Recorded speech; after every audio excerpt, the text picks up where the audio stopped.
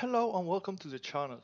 This is part 4 of the Excel VBA tutorial for beginners. In this video, we'll work with the range object.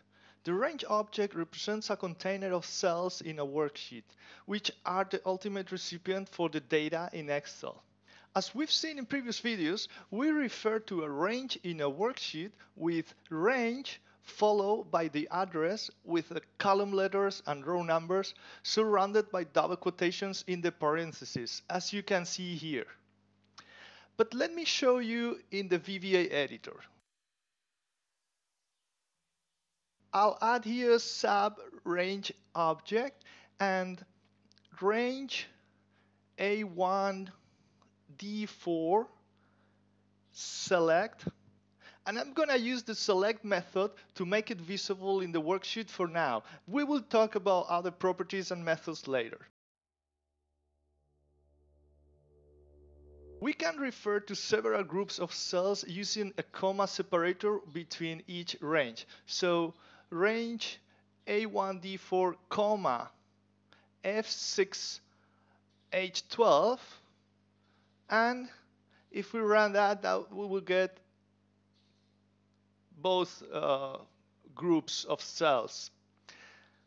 And we can also refer to a named range by simply putting the name in double quotations, and that would be, for example, range, my range, select, or whatever.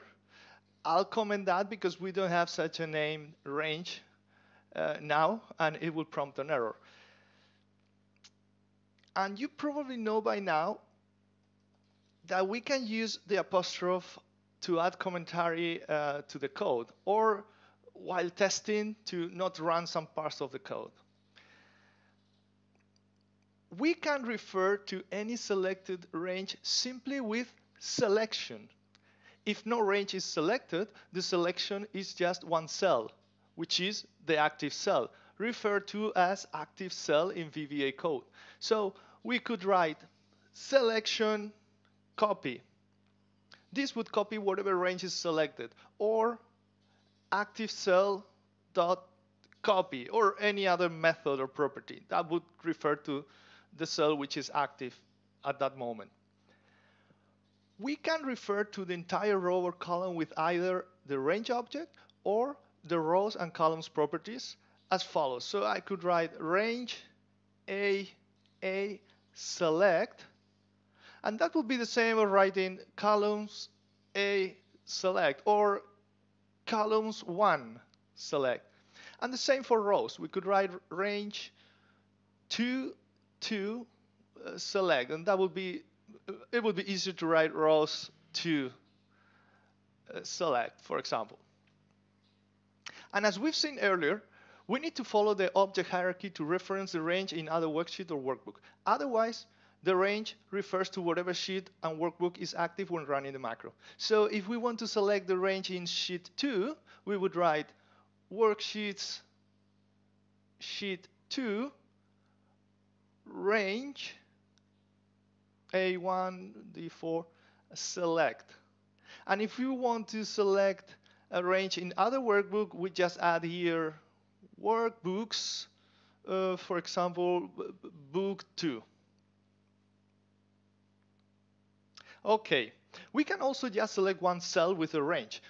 We would say range A1 select, right? But we can also use cells.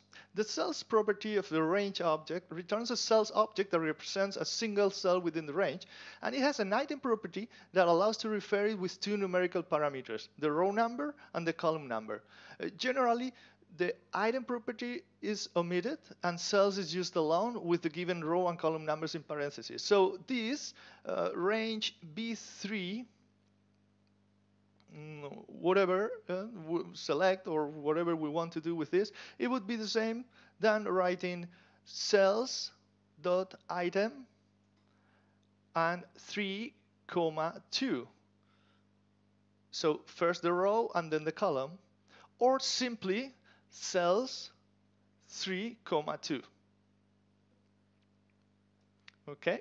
The offset property is used to reference a cell located a particular number of rows and columns from that range. So for example, range A1 dot offset 3, 4, and we select that. This offsets 3 rows and 4 columns from the range. So if I play that, let me comment those other things. We get cell E4. A very useful property is current region. It represents the region with data around a given range or cell, which is bounded by blank rows and blank columns. So let's move to sheet 2. I have some data here, and I'll have other procedure also. Let's call it sub range properties. And if we write range A1 dot current region, and for example, we select, we're going to get the whole region with data. Let's play it. So this is a very useful property if we have a large data set and we want to select or copy or work with dynamic data. Like imagine we receive files every day with data. We want to copy. Sometimes it's just a few rows, sometimes it's more. It's dynamic, so we can use current region. Then we have the address property, which returns the reference to the absolute range as text. So in this example here, we could, instead of selecting, we could write address. And if we put that in a message box, we're going to get the absolute address as text. See?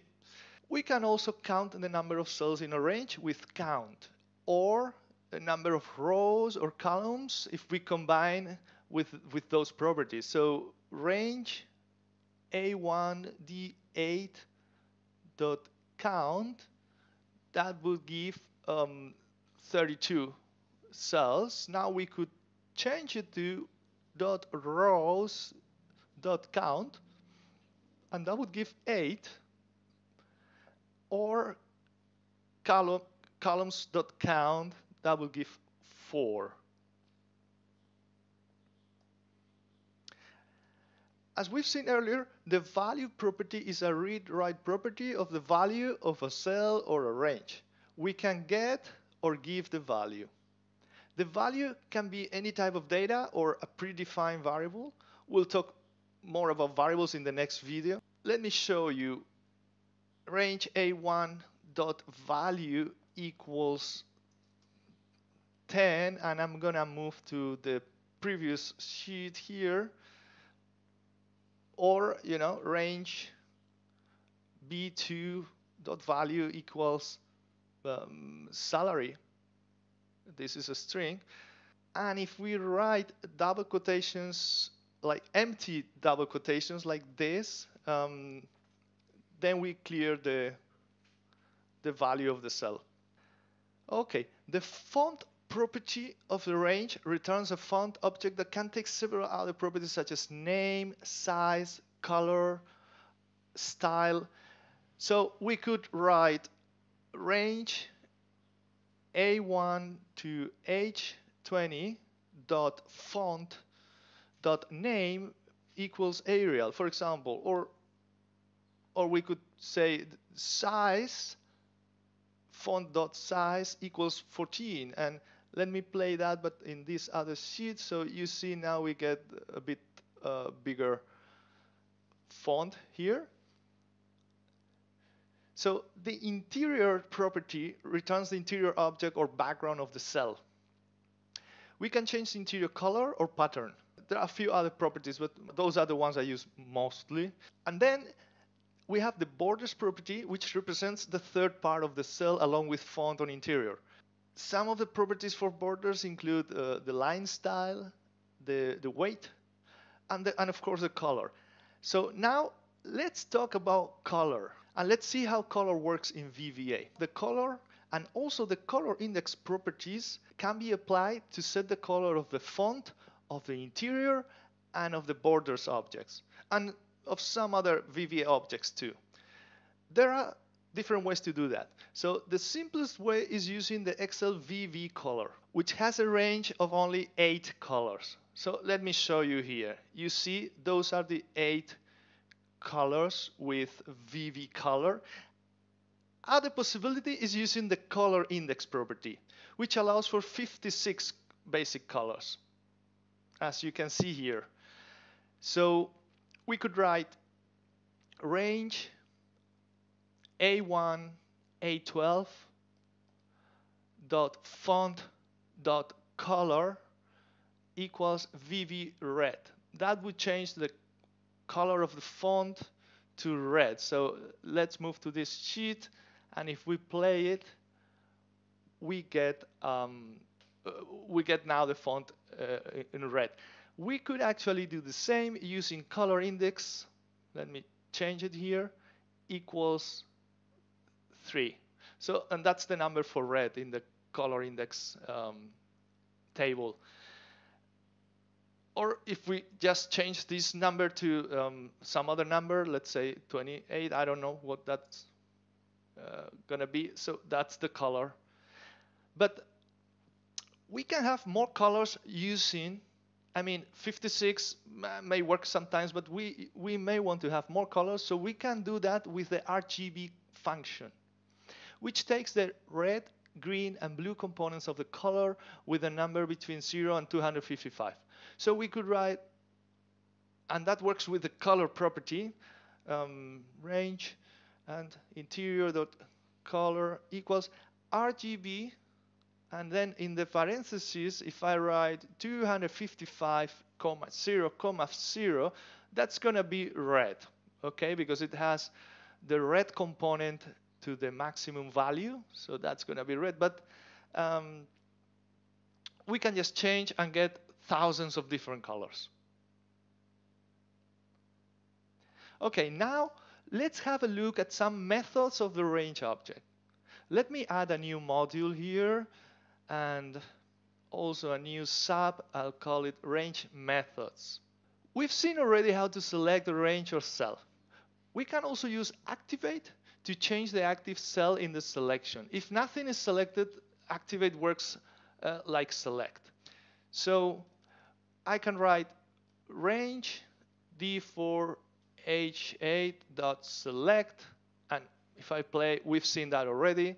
Then we can have range f6 activate, and you see it changes the active cell from d4 to f6. Okay. Activate and select work slightly different with worksheet and workbook objects. We can select several worksheet objects, but can only activate one. And workbook objects can only be activated. Now let's see how we copy a range or cells. And we use the copy method for that. So we just simply write range a1d4.copy. Okay, and then we can paste it in any given range in the same or in other worksheet with the paste special method of the range object. So we just put the first cell, or we can also have the whole range, paste special. But we can also use the range destination attribute of the copy method to do that. And then we can do that in just one line of code. So we would write then range a1d4 copy space range h1. So in just one line of code, we will do the copy paste operation.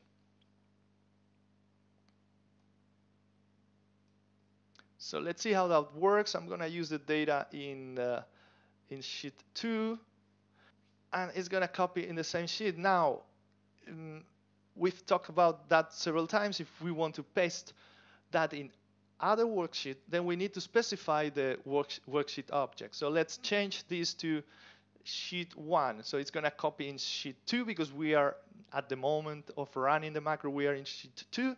But then it's going to copy the contents in sheet 1. And let me change the range A1. Then we have the clear method, which removes the content and the format of a range. So we would write simply range, this one, A1 to what we just copied, now we're going to clear. We can remove only the content with the clear contents method, or only the format with the clear formats method. So let me show you. We're going to remove the formats in sheet 2 because we've made a mess here with all the red colors. So if I write range A1 and, for example, current region, so we make sure it takes everything, and then dot clear formats, when I play it, you see it removes the whole formatting. It removes the color and many other formatting that we didn't really do, like the number format and things like that. So it removes all the formats, borders if there are any, everything. And then finally we have the delete method. And of course it deletes the content and the format and the cells itself. And therefore it shifts any other cells around to fill up the gap. We can add an argument to indicate which direction those cells around will move. So for example, range, let's say B2 to B this, and delete, and then XL to left. This will shift the cells the cells to the left, like that. So that's how we use the range object and what properties and methods apply to the range. But to create a real program, we need to understand the pillars of any programming language. And those are variables and conditions and loops.